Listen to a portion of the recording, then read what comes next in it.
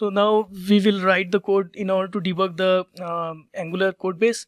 So first I'll go to the launch, and here we should add the new configuration in order to debug the Angular code base. So I can always use this add configuration to add a new configuration, and it will ask you which kind of configuration you want to add, like either Chrome, and it is Chrome, right? Because we are doing the Angular code base debugging, which will be mostly, it will be a Chrome. So in the Chrome also there are two options, like whether you want to attach it or you want to launch it, and mostly in our case we want to launch it. So we will select Chrome launch, and then you'll get the type Chrome, and request is launch, and then you can put your name here. I would like, I have the here server debug, here we can say client debug, client in the debug mode.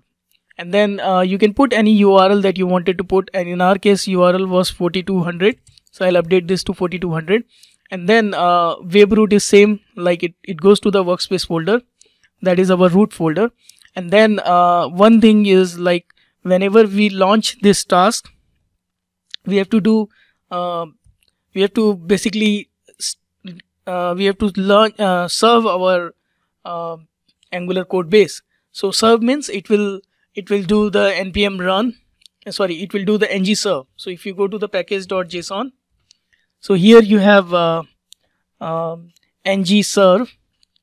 So we do not have a client serve here, right? So we have just npm start, and we have ng, and we have build, which is doing this, and start is doing ng serve. So basically start is doing ng serve, so I can call ng serve. What is ng serve? It will just build it in a, it will build that,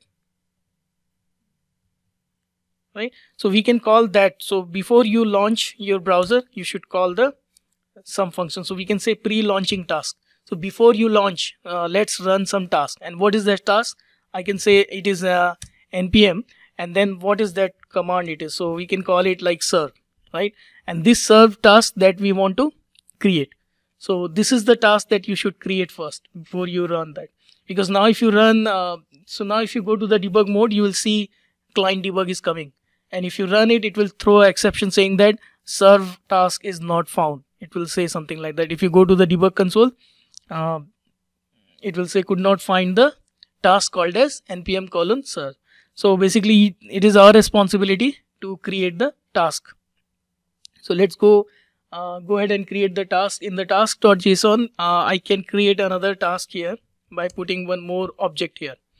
And in this case, this task will be like of type npm. So we'll say type is npm, and then when we do this task, then there is a script thing that you have to put, right? And this script should match with your scripts which are in the package.json file. And this script name, I can just give any name. This could be like serve, right? And this is what it will be called from the launch.json.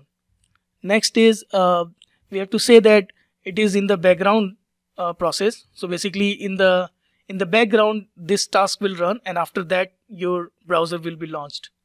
So from the launcher, when this task is running, it will be running in the background mode. And then in the presentation, these are the default things that you get, right? Focus is true. So in our case, we'll make focus is true. And then other thing is the panel. Panel is instead of shared, we will create a dedicated panel, right? And then show reusage message. And these are the basically default options that is there. You can just leave it, that's fine. And then next is the group, right? So for the group, we will choose the build group. There are many group available. So for now, we will choose this for as a build group. So we can go to the kind, and you can say build. And then next is whether it is a default or not. For us, we'll call it as a default one, right? So this is the default build. Sorry, so this is the default one. Whenever you run the build, it will run this task as a default, right? So we keep adding this group. And next is the problem matcher. So what is this problem matcher? Problem matcher will say whether how it should match with the package.json script that you have, right? So here you put all of the metadata that is needed. For example, who is the owner? So in our case, owner is like TypeScript. So I'll just put TypeScript because all Angular things runs in the TypeScript, right? And what is the source for that? So source is TS, and similarly apply to, and apply to will go to the closed documents, all of the documents which are closed. And then you'll have file location, and in our case file location is the working directory, right? So I can just put working directory, current working directory. However, it should be relative one, right? So you have a relative, and then we can say it's a working directory. So if I just do this, it will show you that working directory thing. So this is the file location that you need. Next you need is pattern. So which are the pattern that you want to match? And in our case, we'll just use the TypeScript. So we'll say $TSC. Next is the background. And in this case, active on start is, we'll use active on start. And active on start is true. And then next we need a begins pattern. Begins pattern. Control space will give you the IntelliSense so that you can use. And in the begins pattern, we can use regular expression. If I do control space, I get the thing. And in regular expression, we can put anything which is starting with dot and then anything after that. You don't care. Next is ends pattern. So this is begins pattern, and then next is the ends pattern. And in the ends pattern, we will again have a regular expression where we can write compiled, which is compiled, or failed to compile. So basically you do not need to remember this all of the task metadata. Normally you should just have it typed once, and then you can just reuse it. Basically you can copy paste and reuse it. So this is the task that we have created called as serve, and this serve will dedicatedly run your TypeScript, right? And that way it should be fine. So next is so finally what you'll do is you'll just create a script called as serve. This script, serve script, right? So let's go ahead and create the serve script in package.json file. Here I'll go and I'll create a script called as serve. And this is the script that you will call from the task. And basically this serve should do ng-serve. What I'll do is from in the start, I had the ng-serve, I'll remove it, or just for now just keep it. So what should happen now is when you go to the debugger and select the client debug mode, and then if you hit if you hit this button, what should happen is it should launch the client debug one, and it should first pre-launching task is serve, and this serve is here in the task. This is that, and which is defined here basically. So it will run ng-serve on your console, debug console. Once ng-serve is done as a background process, it will keep waiting, and then it will open your browser. That's how it is. So let's debug it and watch your debug terminal, debug console. In the task, it already created a new task called as serve task, and you see it is running our ng-serve. So ng-serve will take some time to run. Once ng-serve is done, then if you go to the debug console, it will show that it is launching a browser at 4200, right? So it will wait till your task is done, ng-serve is done, right? So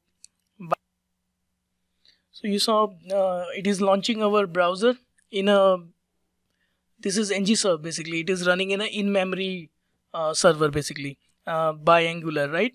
So it will open that in 4200 URL, and currently I can see all of my pages.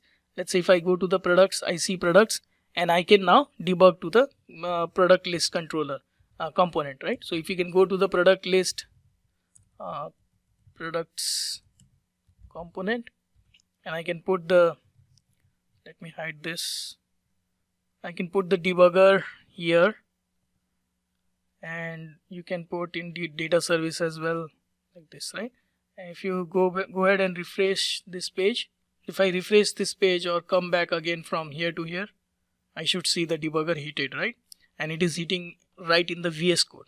So you could always debug in your Chrome, but if you need a same user experience, like both for server and client, I want to debug in VS Code, then this is the excellent option. So now I can debug both server and client right in the VS Code, and I can have a same experience basically, right? So you can do all of the debugging, like keep going and check what is going on core.js or wherever you want to debug. You can do all of that, right? So you come here and then you step up, right? You see all of the products are coming, so it goes to the product data service and then get the data and so on, right? So this is the demonstration of how to debug the Node Angular code base, which is client code base, and it could be anything like normal regular JavaScript, Angular or React, and debugging it into the VS Code. So what we will do now is, next is we'll try to combine both of them. We'll see, is there any one button that I click it and it should just run both server and client in a debug mode, right? So we'll see that next quickly.